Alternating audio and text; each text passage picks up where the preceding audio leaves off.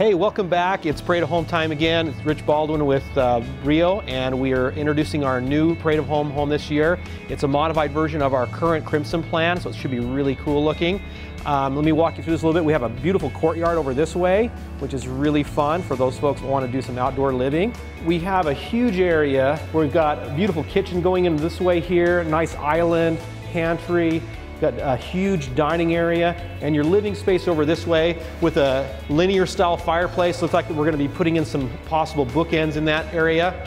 They've done some really neat architecture up here with the double tray ceiling that you see in there, kind of a coffer look to it. So it's a beautiful home all the way around, 2,600 square feet I think when we're finished, 3.5 bath, 4-bedroom home. And we're really excited about the Parade of Homes this year for 2019.